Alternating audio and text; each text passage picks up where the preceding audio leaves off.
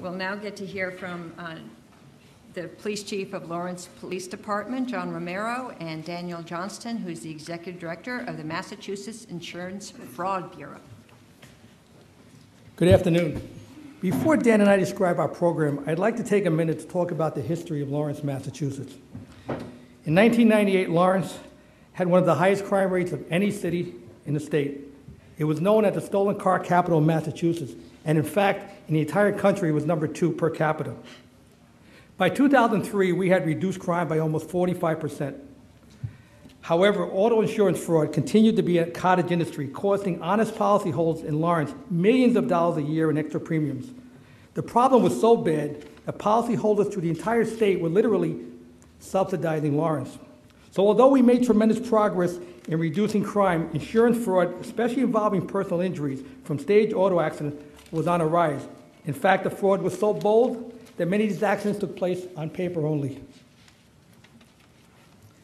How bad was Lawrence? Consider these facts. In 2002, when the statewide average from insurance statistics was 43 injuries for every 100 accidents, in Lawrence there were 141 injuries for every 100 accidents, a stat that pointed out that there were multiple people in cars that were staging accidents just to get the benefits.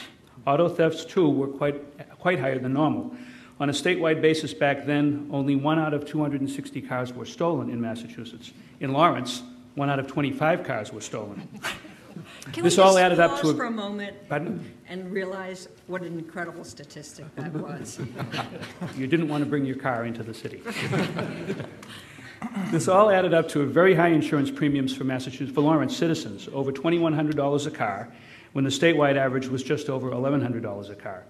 Chief referred to a cottage industry that had built up to support this fraudulent effort. 22 clinics of chiropractic or physical therapy types existed. They had blossomed at that point in time, about 9 times the statewide average. But finding and fighting fraud in Lawrence had become elusive. Our old model of simply investigating cases without geographic focus, but rather based on third-party referrals to us from the insurance industry, working with the state's Attorney General's office. It worked well in some instances, but it wasn't doing the job in the city of Lawrence. In 2003, all that changed with the death of a 65-year-old grandmother who was killed during an accident which was later determined to be staged. The Lawrence Police Department, along with the Massachusetts State Police, successfully investigated and prosecuted the individuals responsible for the accident, not only the drivers, but the passengers as well. Because someone had died in this stage accident, we had leverage. The drivers could be charged with manslaughter, and the passengers, well, they had a reason to confess their part.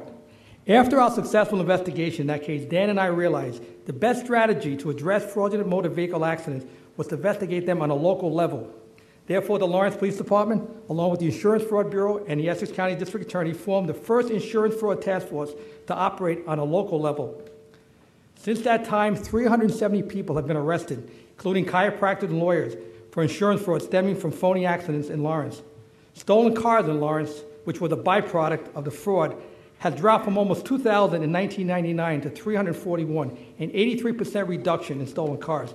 And overall crime has dropped 60%, a 38-year low for the city. The early successes of the Lawrence Task Force quickly became evident as the statistics came in.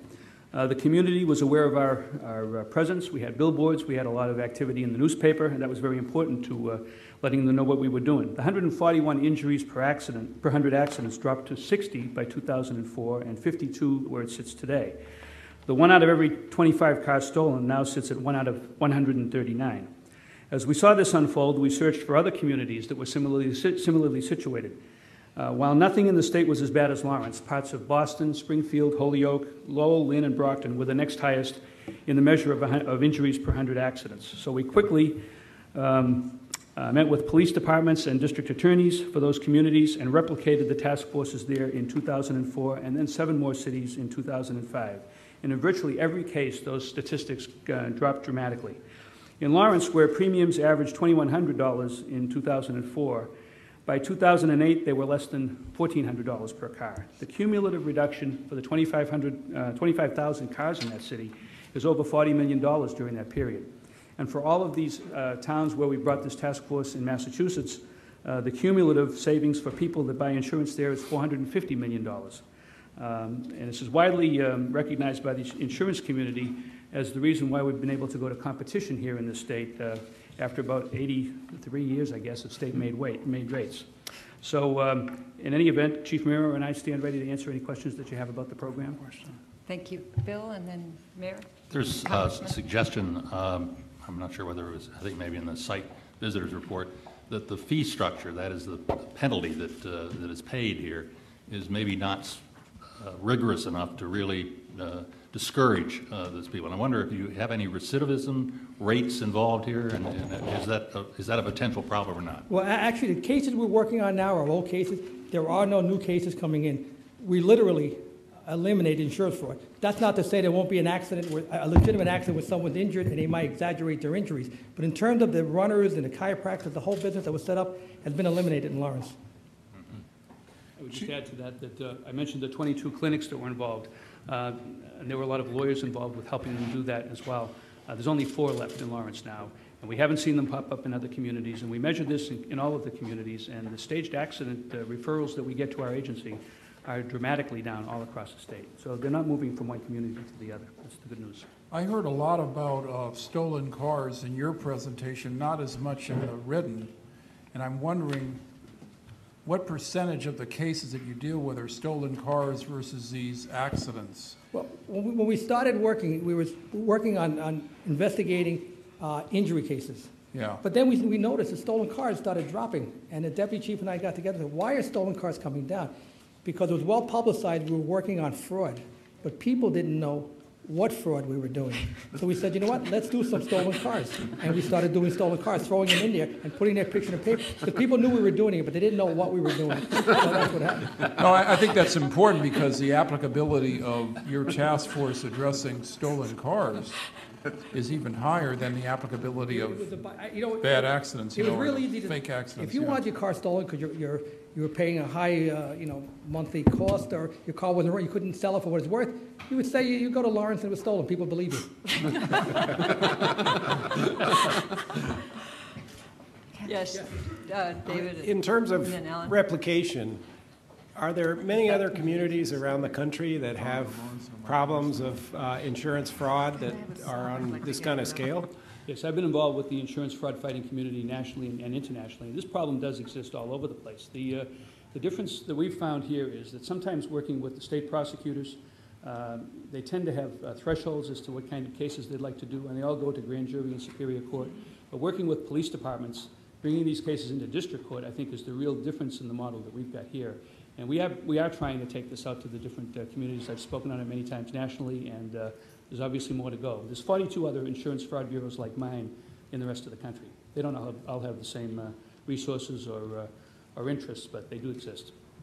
Well, I have a follow-up question. Sort of to the extent this is based on CompStat and your years in New York, Chief, where do you think this could go next? You've taken it to stolen cars, but it seems applicable not just around insurance fraud and stolen cars, but other issues as well, and I wonder if you thought about where it might go. Well, I mean, we use the CompStat principle. Again, I brought it from New York. I was on the receiving end in New York. Now I get to be on the other end. Mm-hmm. More However, fun, right? Yeah. But it's thinking out of the box. We look at all our crime in Lawrence, and that's why we were successful reducing crime by 60%, because it was a lot of, every crime was up in Lawrence, and we needed to look at it and deal with the underlying issues and think out of the box and put the right people in there. That's the other thing. The people that Dan and I put into these assignments were the right people. They're here in the audience now, but they're the ones that made this thing work. Thank you. Well, I have to tell you, there were very exciting statistics, and the fact that you were able to solve these problems, and what we found is that there had always been a statewide task force, but it was really the local focus that made the difference. And I want to congratulate you. I was just wondering, how can you take what you learned to other localities? I've heard you've done it in Massachusetts. Can you take it out of the state? I think we can. I think we can go out to other locations and say, if you address it on a local level, look at what the problem is in your city or your region, you can address it, because it varies. There are different models of this fraud, and you need to localize it, I think, to be most effective. Great. Well, thank you very much. It was very, very impressive.